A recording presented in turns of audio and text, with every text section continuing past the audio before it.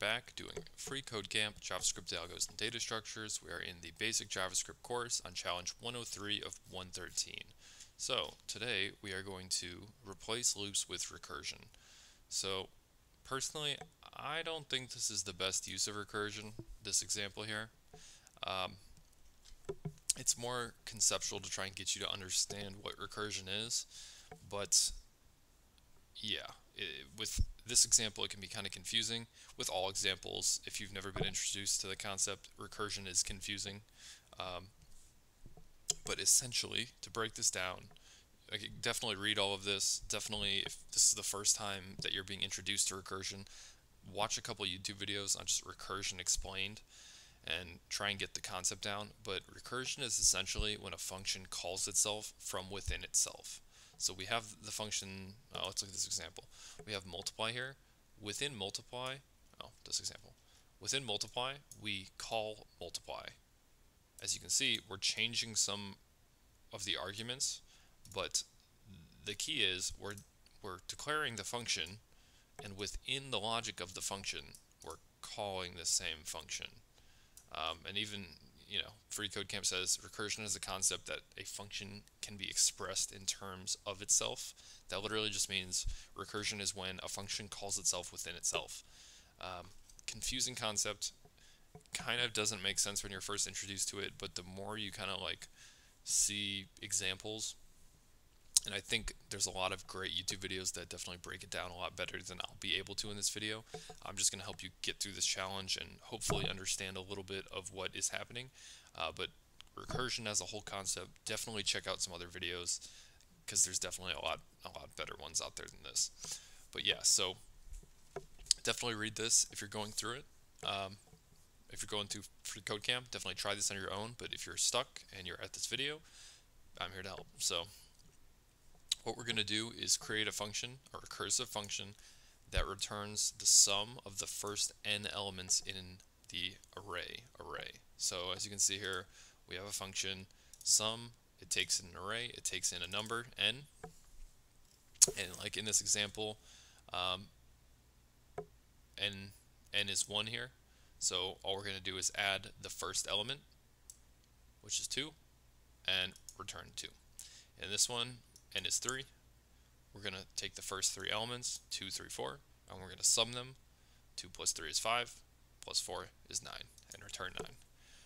This is kind of a bad example. This will kind of confuse you to look at that one, but these two kind of make sense when you look at them. It said should not rely on loops for each map, filter, or reduce. And we should use recursion to solve this problem. So this is kind of what they're doing here, except they're multiplying with recursion. So looking at this logic, we can kind of see what's happening. Basically, we have the function multiply, we're taking the array in n, and if n is greater than or equal to 0, if n is less than or equal to 0, then we return 1. Otherwise, we return the same function with a new n, so n minus 1, times array at n minus 1. So that's basically what we're going to do here. So we're going to keep calling this same sum function within itself and adding instead of multiplying here, adding array at n minus 1 to it. Because as you can see, if we get 3 here, we don't want to grab the third index, because the third index, if we count 0, 1, 2, 3, we'll grab the 5. We want to grab whatever n is minus 1, and then the one before it, and then the one before it until n is less than or equal to 0. And then we can exit the loop and return the sum.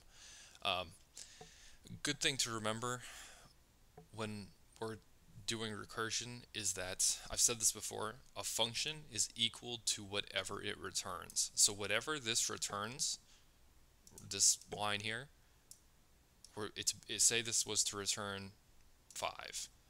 This is equal to saying return 5 times whatever this value is. So even if this multiply function, when we recurse, if it enters, recurses, this is not true, and recurses again with a 1 less value than the one before it, it's still going to return the sum, well, in this case, the product of everything that recurses within it, if that makes any sense. So a function, even if it returns, it's a recursive, recurse like this, like it recurses, it's equal to whatever it returns. So if they said else let variable equal this line, variable would be equal to whatever this returns times this, right? Because that's a function is equal to what it returns. So I hope that wasn't more confusing, but that's kind of a key to understand here with recursion. We're kind of just getting whatever this returns and then multiplying it by that. And if we're within this recurse and it recurses again, then it's going to keep doing that until it stops recursing, and the return of all those basically get added or multiplied in this case, and then multiplied by that, right? So again, don't know if that made sense, don't know if that confused you more, but definitely go check out some other videos that break down recursion as a concept if that was confusing. But we're basically going to use this same logic. Instead of multiplying, we're adding, so we can simply say if n less than or equal to 0, then we want to return 0. Else, this is where we'll recurse. We want to return, if I can spell, return sum, gives the same array, and then n minus 1. And if this return statement enters it, the function again with a new n, and needs to recurse again, it'll keep doing that until n is less than or equal to 0. That was supposed to be equal to 0. Then it will return 0, and then that 0 will go all the way up back to this original recursive statement.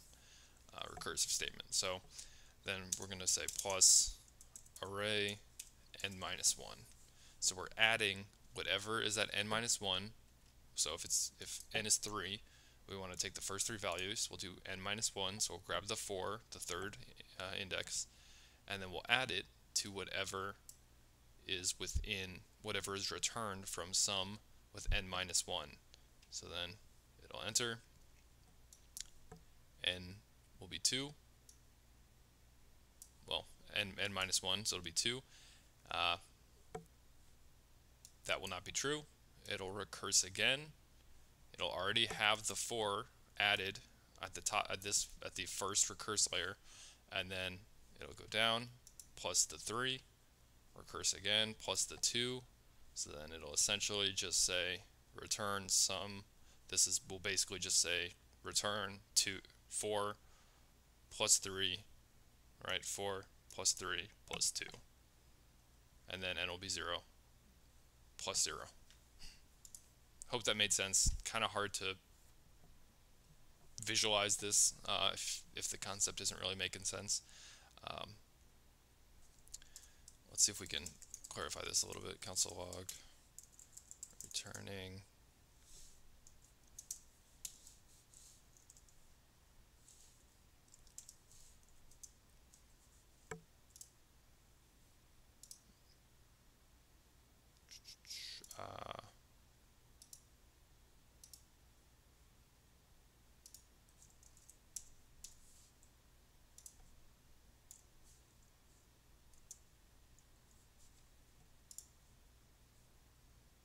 so if we look here, it's returning, well, adding 4 and then 3 and then 2. This first 2 is from this example, but these last 3 are from this example I've been referencing this whole time. So you can see it's returning plus 4 plus whatever the product or whatever the return is of this is, which is 3, and then plus 2. So hope that made sense. Hope that clarified it a little bit. Again, please watch some other videos if it didn't, and I hope to see you guys in the next challenge.